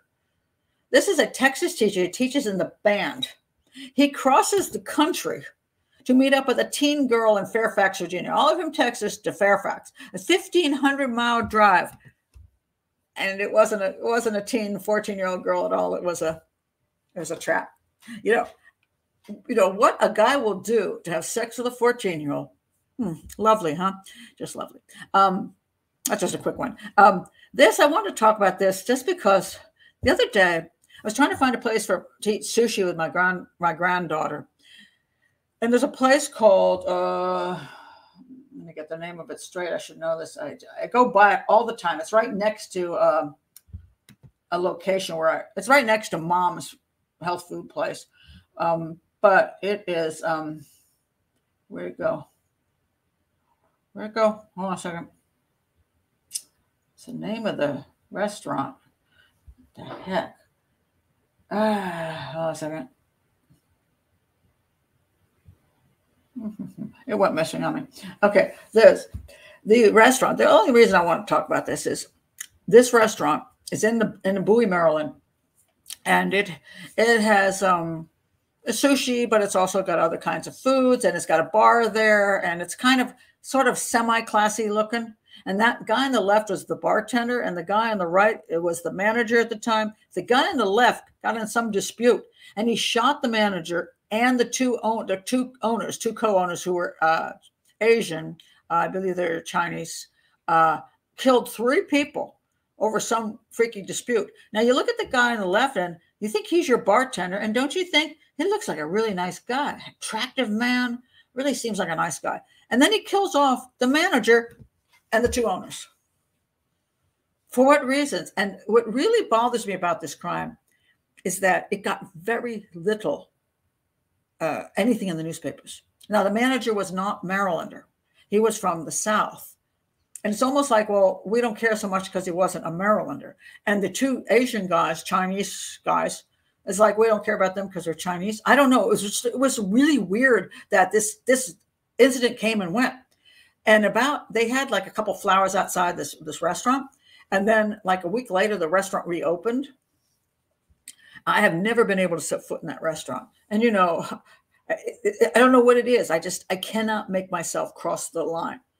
To me, I see the 3 murdered people in there. And I think had it been like some other situation where they were murdered and then nobody inside was responsible, like the bartender, like an outside person. And then they had enough grieving time and then reopened and said, we love our people. But they just kind of like, it was almost like the crime never happened. It's just like, well, yeah, that was last week. And every time I see that place, I can't open their door. It's been, and I think it's happened like now I wish I lost my thing on it, but it happened like maybe it's 5-10 years ago now. And so I'm like, oh, I want to get my daughter some sushi. No, not that place. And I always drive by it. It creeps me out. And it's not because a homicide occurred there. It's because of the way they handled the homicide. That 3 people were brutally murdered by this whack job. And yet I can't hardly find anything about this crime. It's like, it's just like it came in and went out of the community like it didn't matter. And I don't understand it. It just always left a bad taste in my mouth for respect for crime victims, respect for what happened, that something so egregious happened. We're not talking about drug dealers. You know, a couple of drug dealers get in a fight. You're like, oh, whatever. I mean, the manager, that was his, I think, first management job. And he was so excited to get it, to be a manager of a restaurant. And he gets killed. And it's like, okay, never mind. I don't get it. It was one of the weirdest things that this just vanished. Hold on a second. I just got to see what happened to my article on this, just so I can tell you about it. Because it's one is, I think maybe has a crime. And let's see if I can find this. Bowie, Blue Sunday. Blue Sunday. Yes, that was murder. I'll put murders in. Blue Sunday. A disgruntled bartender kills 3 co-workers inside a restaurant and later attempts suicide, although I didn't do it well. An alleged disgruntled bartender entered a Bowie restaurant early Sunday morning and opened fire. Interestingly, it was on Sunday, Blue Sunday. That was actually the name of the restaurant. Opened fire, killing 3 of his co-workers.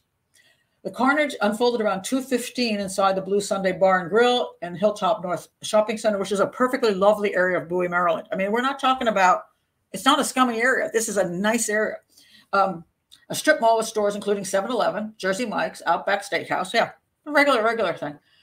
They identified the 3 victims. Sherwood Morgan, 46 of Mitchellville.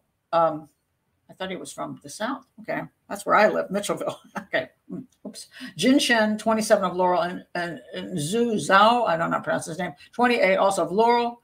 They say Morgan was one of the managers at the restaurant while Chen and Zhao were co-owners.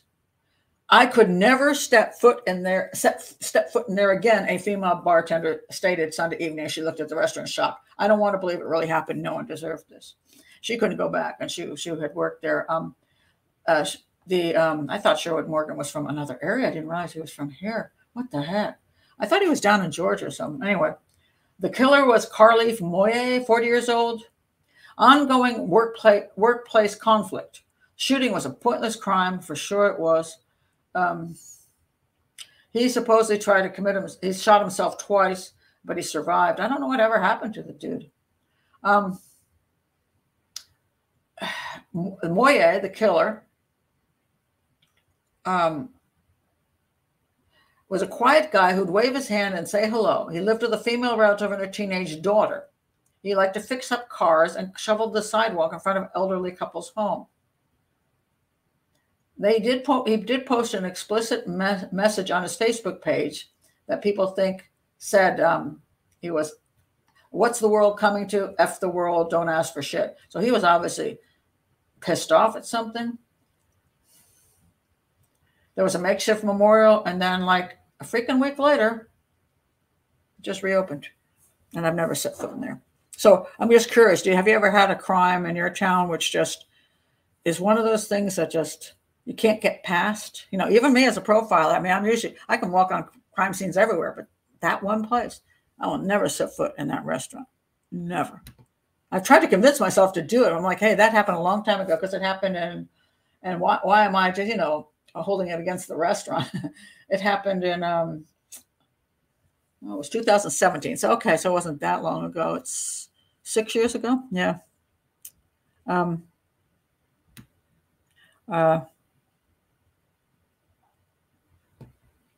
Not so handsome. I don't know about that. Wait a minute. We're talking about the singer. Did he get a life sentence? Well, he should have gotten a life sentence. Thank God. But it's just that it's one of those weird crimes that just, yeah.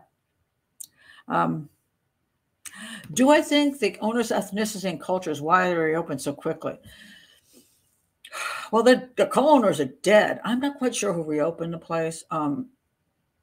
Maybe they just had a lot invested and had to keep going. I don't know, but it's just one of these things where it was the way it was handled. Like it was all just brushed under the rug so quickly. And it wasn't a case of a bunch of drug deals or anything. You're talking about good members of the community. It was just this very bizarre, I can't even explain it. It was like, we'll just pretend it didn't happen. And we'll just go and have sushi. Just, I can't pretend it didn't happen. So I don't know, maybe if I walked in the restaurant, they'd have a big plaque there with memoriam thing. I don't know. But somehow I just can't walk back in. Just can't. By the way, biting my tongue, this is not a political channel. Thank you. It is not a political channel. And I think politics should be discussed and because not in a mean way, but people should be able to discuss things and have reasonable conversations. But yes, this is not a political channel. So I thank you for not going there. But that was just one of these things that crime always bothered me. And it came by and it just bugged me. Now here's a little interesting one, which I just saw. This is a weird one. Suspect claims self-defense and killing his roommate. Now this is also local, but this is one of these things where you look at and you go, what's behind the story here? The guy who got killed was, where'd the dude go? Oh, come on.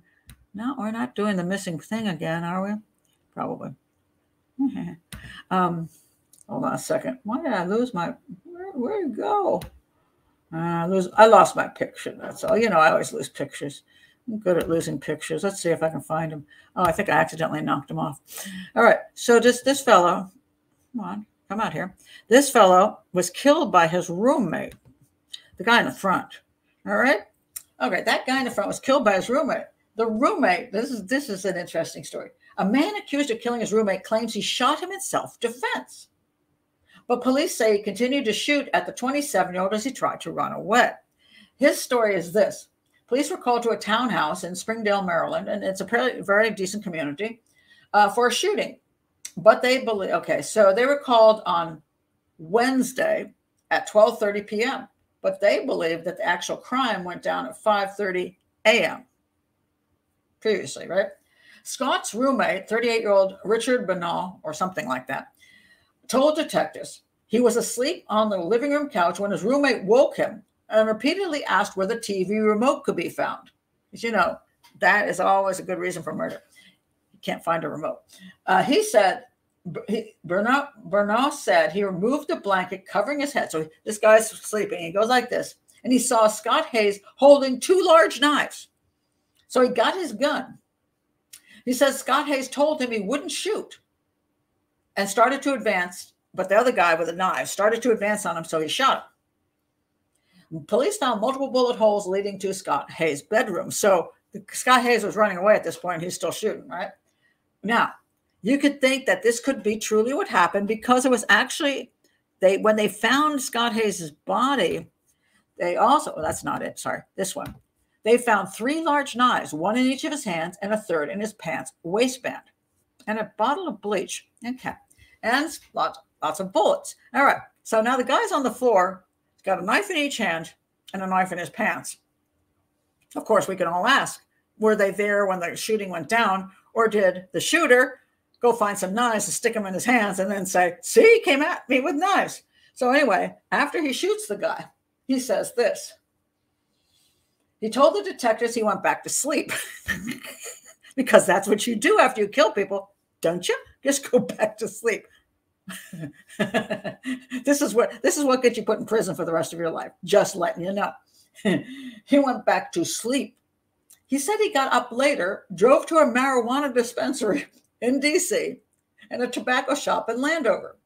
When he got home, he said he smoked marijuana and flushed the shell casings while contacting friends who urged him to call 911 because I guess you can't figure that out yourself because you're too busy sleeping and buying weed and smoking weed.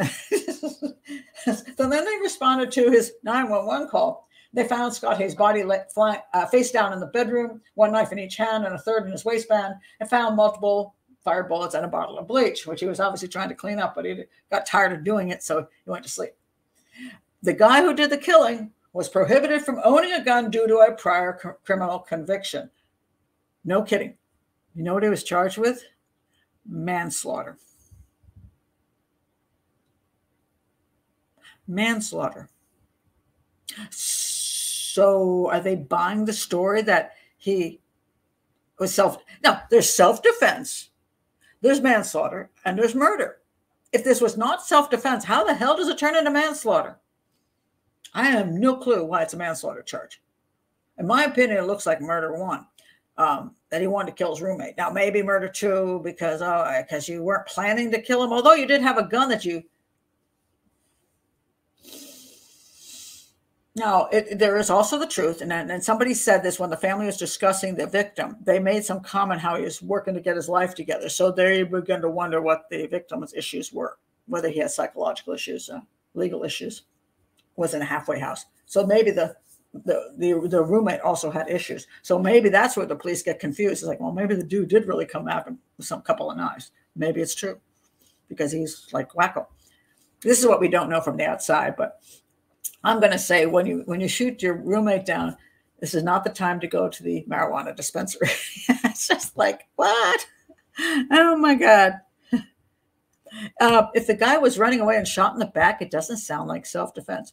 No, it doesn't. It really does not. Why do I find this completely believable? What? I think this guy's, listen, Jackie says, too many crime podcasts to come up with that excuse. And he gets manslaughter, go figure. Sometimes things are just like, you just kind of scratch your head and you're like, yeah, I don't know about this one. What was one of these other ones I really wanted to, where is it? Oh, got to do Latavia. Okay. If that does disturb one's sleep. He knew he would never get the chance to burn one again. No, he's going to prison. He'll get a lot of chance to do drugs. You know drugs are in prison. Let me talk about Latavia. Now, I don't know if you remember this crime, and I spoke up strongly about this crime. This was the woman who went to Mexico, to Matamoros, Mexico, to get a tummy tuck. Now, mind you, she had like a crap load of kids, and she'd had a tummy tuck before, supposedly. But let's face it, that tummy tuck wasn't going to do a lot for her. But supposedly she was going to Mexico to get a tummy tuck. And she took like 3 male friends with her, as one does. And they rent a van, and 3 male friends and a female friend. They rent a van, supposedly going on like a fun outing from North Carolina, I think in North Carolina, to Mexico to get a tummy tuck. I'm like, don't you just usually fly in and fly back out? I mean, it's a lot cheaper. If you want to take a girlfriend with you, both of you can fly in and share a room together. But the story was so suspect. So anyway, they got kidnapped. They got kidnapped in Mexico, and 2 of them ended up shot to death. They were actually kidnapped. There was no question about that. That they had been kidnapped for quite. There's a whole deal that went down where they were finally, the cartel said they had kidnapped them and they let them go. Who was still alive, which was her and one other guy. But the story stays in the papers. The story had been that she went for a tummy tuck because it was cheaper down there, and got lost on the way to the medical clinic, and got mistaken for drug dealers or drug buyers or whatever, and that's why they all got kidnapped. There's actually a video of it. You can see them being put in the back of a truck and taken away, and 2 of them got killed, and she survived, and one other guy survived, and everybody's like, oh my God, Mexico's so dangerous. These poor people. She only went down for a tummy tuck. And I'm looking at this crime going, I do not buy she was going for a tummy tuck. I couldn't make sense of the whole methodology of her going for this tummy tuck. And also the fact that when you get certain things done, what she would have to get done, she might have been there for like a week. And so who's paying for this week-long time down there, and all kinds of issues. And if I can find I think I did a whole video on this. I'll link that one below. I'm not going to get into the whole details of it because I'm short on time.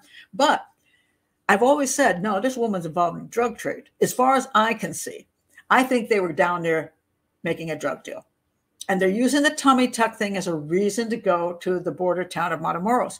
I just don't buy this. There's a lot of people who go to Mexico and get work done. A lot of dental work is done down there. People cross over for medications.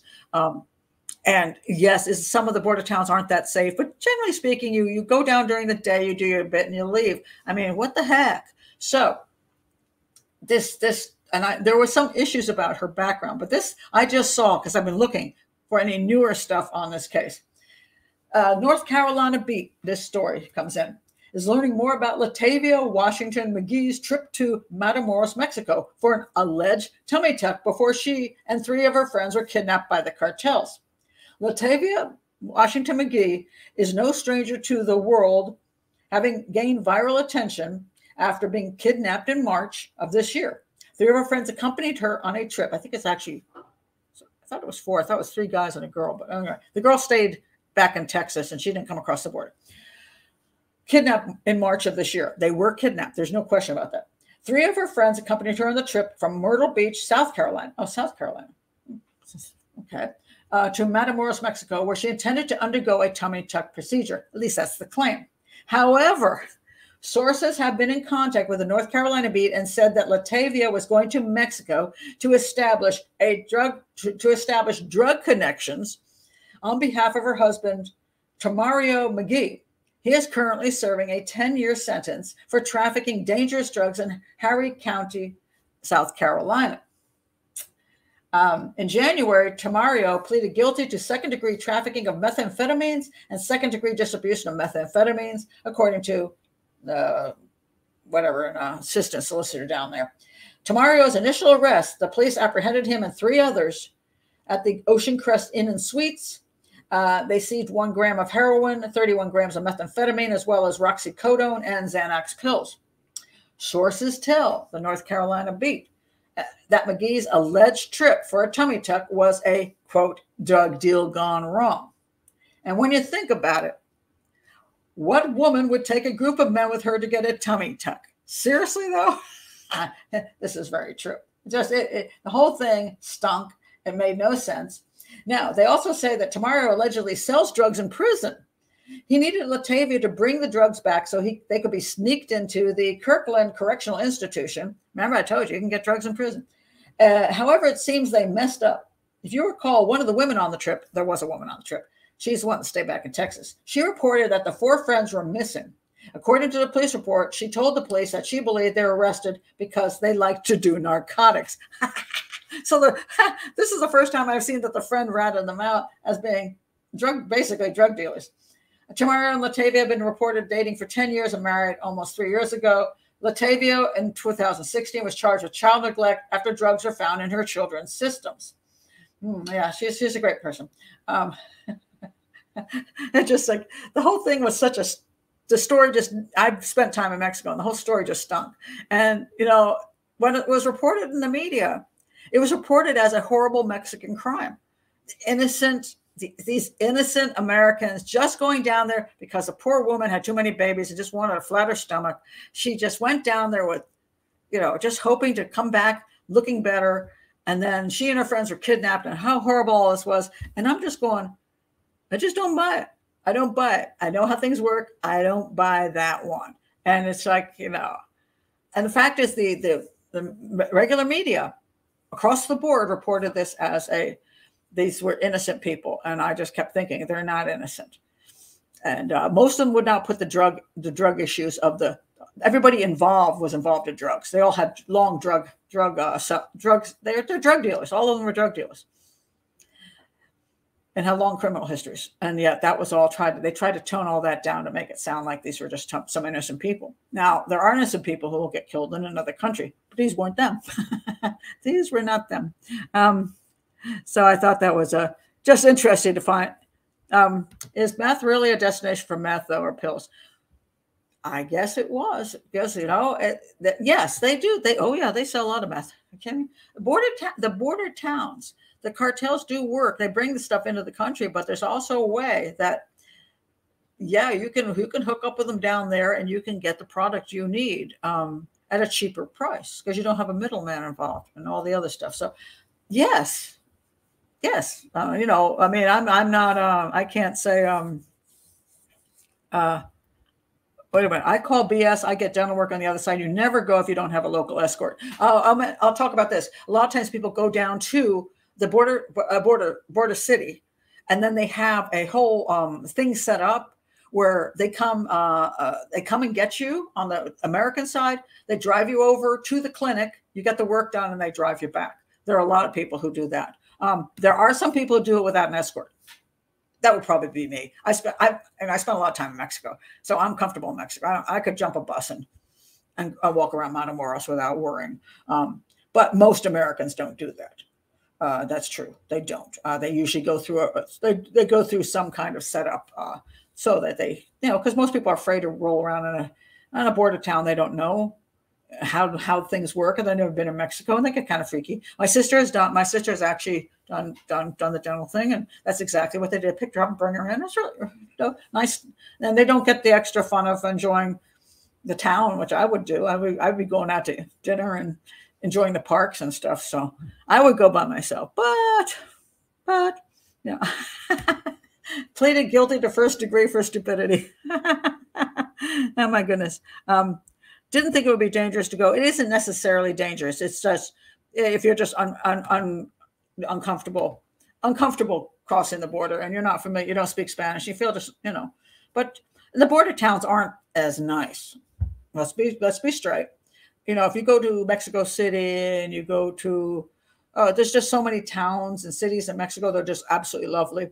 Border towns are a little shadier. Our border towns are shadier, so it's just because, it's one of those places, too many tourists roll across the borders and there's crap that goes on. But the best thing is, I never forgot going to Tijuana, Mexico for the first time. I mean, I never knew they had zebras. There were zebras walking down the street there. It was just so amazing. Of course, there were horses painted black and white with stripes. But I'm like, zebras, fake zebras. It's kind of cool. One more thing I want to talk about, just to speak of Mexico, because this one kind of made me laugh. There were these armed robberies. This is in my area as well. A 24-year-old Hyattsville man, this is Hyattsville, Maryland, has been arrested in connection with a string of recent armed robberies targeting independent taxi service drivers in the local area. Now, so somebody's attacking the taxi drivers. Now, I don't know how that's happening. When I say independent, I'm thinking the independent taxi drivers are accepting cash more so than the companies. I mean, Uber, it's all, all credit card now.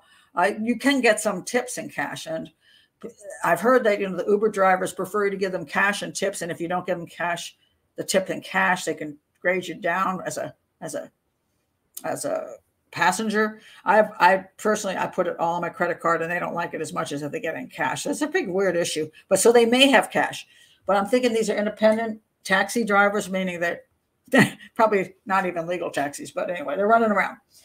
A preliminary investigation indicates that Francisco Chavez Ramirez called each of the taxi service drivers pretending to be a customer requesting a ride. Now, he's Hispanic. I'm pretty sure that the drivers were also Hispanic.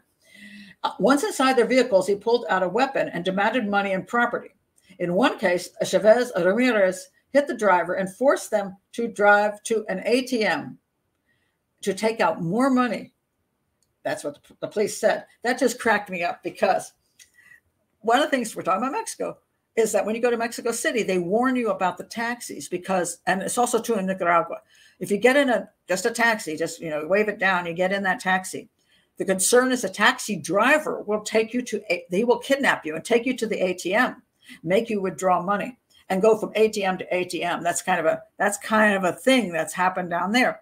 And that's kind of funny. Now we have the reverse. We have a guy here who is making the taxi drivers go to the ATM. So sometimes we talk about cultural crimes, and the ATM, kidnapping your passenger to take them to ATM is a kind of a Mexican crime.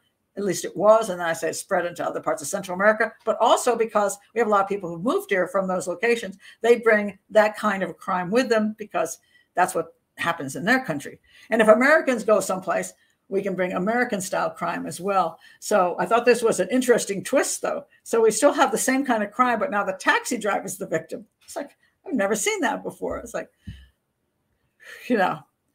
wow, that's just kind of interesting. Wait a minute.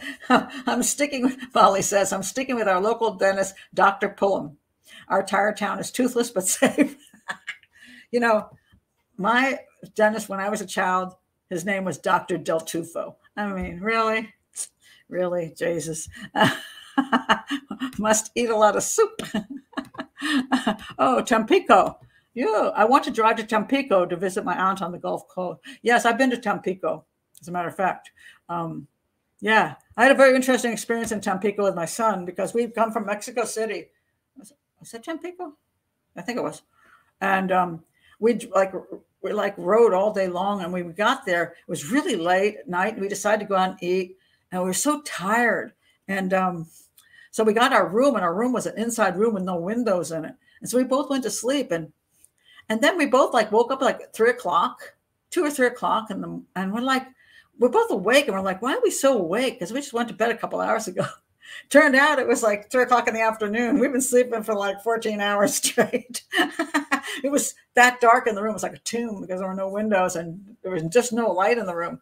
I guess we were tired anyway, but it's we were so pissed because we were planning to go to sleep and get up and spend the entire day in Tampico and enjoy ourselves. But we already ruined the whole day. So we had to leave. So that was our very bizarre Tampico experience. But yeah, you should do that. That would be fun.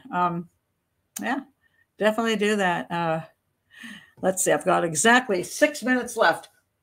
Somebody asked me. Okay, so I will do the last thing, and I can do it in 6 minutes because I really don't have as much to say as I know somebody would like me to say. And this is the case of the And I've had this request over and over again. There's so little I can do with it, and that's why I can't possibly do a whole show on it. And this is the Villisca, I don't know how to pronounce it, Villisca, Iowa axe murders. And in 1912, a family of 6 and a couple of kids who were staying overnight, all 8 of them were brutally murdered in their home in the middle of the night with an axe. Some guy took an axe out of the backyard, came in and went up to the parents' room first. It was higher up, and had the not the blade end. So he took the back end, the other side, and whacked them in the head. So there was actually not like, if you had the blade end, it would get stuck, and there was also more blood spatter. It basically was bludgeoning them, bludgeoned all 8 of them to death. And then he covered them up with their clothing, so their faces were covered. And then he covered up the mirrors in the house, and then vanished. And they never figured out exactly who did it. There was a belief that there was this creepy evangelist in town who had some really weird behaviors, and they thought it was him. Then they thought it was somebody who had a grudge against them. Then they thought it was a serial killer who committed some other similar type crimes where people were bludgeoned with axes. I honestly don't know. And the reason I won't take these crimes and go into deep dives on them is because all the information is so sketchy. I can't follow any of the information. So it's like, I could just say, well, it could be this guy, it could be this guy, it could be this guy, because I don't know. But one thing I want to point out, it reminds me, when you take a look at Lizzie Borden, the use of axes, and this is the only thing I think is really important about this, the use of axes was quite common in a great number of murders. And the problem we have a lot of times is when we want to link crimes together, we want to link them by weapons. Like, did the person strangle? Did the person stab? Did the person use a gun? Or did a person use an axe?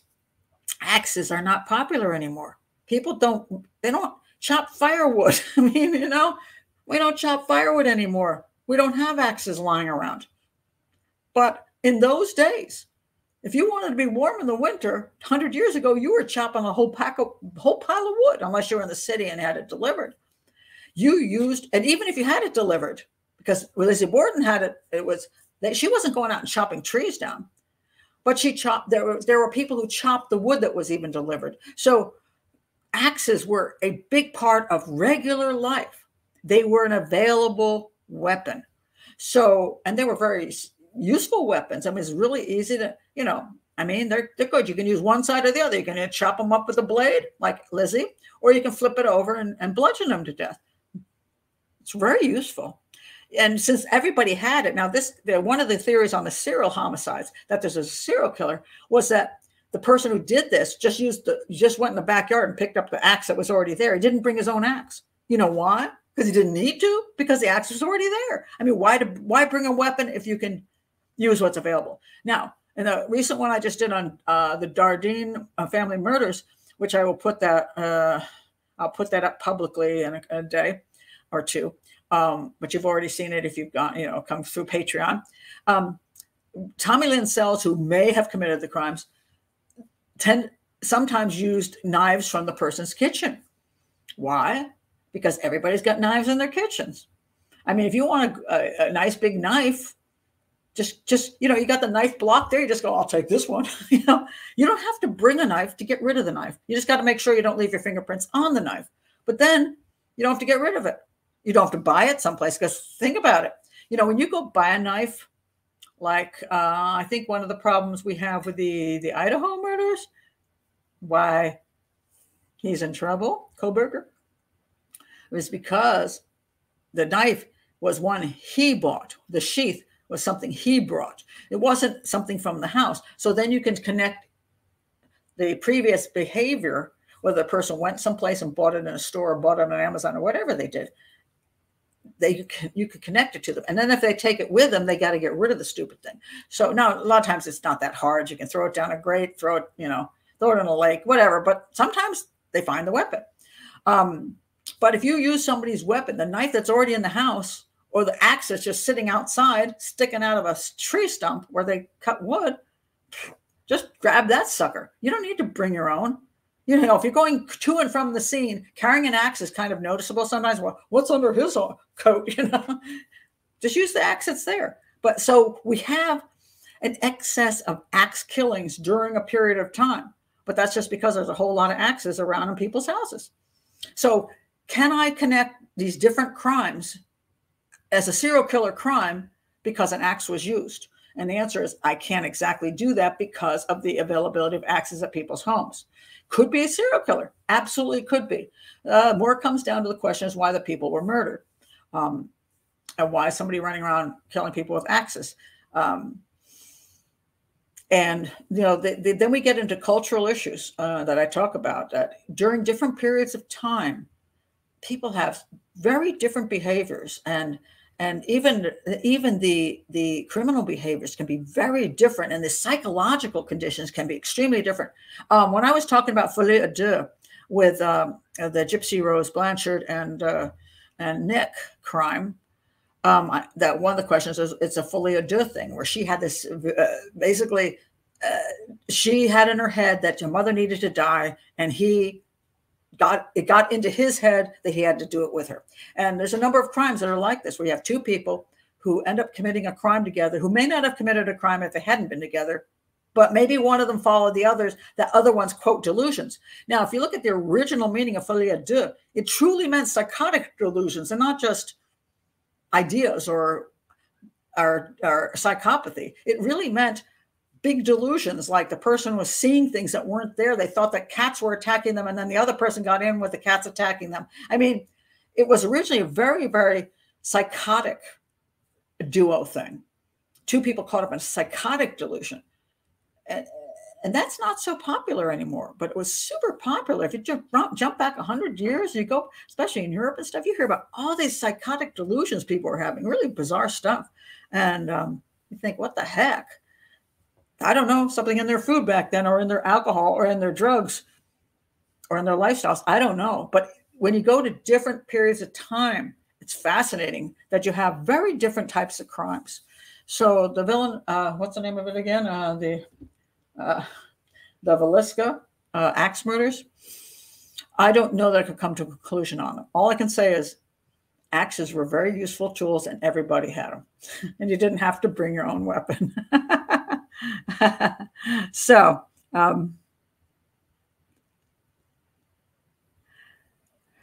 let's see.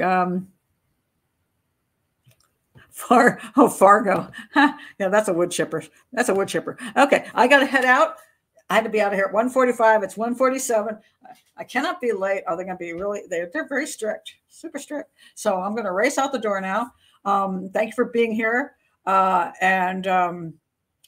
Yeah, I don't know what time I'm going to be doing the earlier show every other week. I do 7 o'clock every other week, and then I usually do 3 o'clock in the afternoon every other week, so I can help people who are like in the UK who would like to see the shows, and then in Europe, and then in the evening, you know, I get people. The UK falls asleep unless they're insomniacs, and people in the US are more likely to be there, and also people from New Zealand and Australia. So I keep trying to vary the time, but so I started this singing thing, and I'll have to figure out whether I'm going to just move to Wednesday for the 3 o'clock show, which I might do. So I don't know. We'll find out. But anyway, thank you guys for being here. And I'm going out. The Vanishing Triangle. Yes, I'm going to look that up. I did see that in my the Irish is Ireland. Yeah, Ireland. I'm doing my click here. Ireland. Yes, I will check that out and see whether that might be something I do want to do. So anyway, again, thank you for being here. I'm going to race out the door, and hopefully my car will get out of the snow and won't be icy. I don't know. My granddaughter got all the snow off my car, but I'm not sure. She did a good job. So anyway, thank you guys for being here, and I will see you this weekend for whatever show I decide to do for the actual case show, which I haven't made up my mind. So Saturday or Sunday, probably Sunday. I'll let you know, and I'll send you the link over. And if you're on Patreon, you get to see the show without advertising before it goes public. And if you don't want to be on Patreon, you get stuck with the advertising, but that helps support the channel as well. So whatever supports the channel, I'm for. See you guys later. Bye.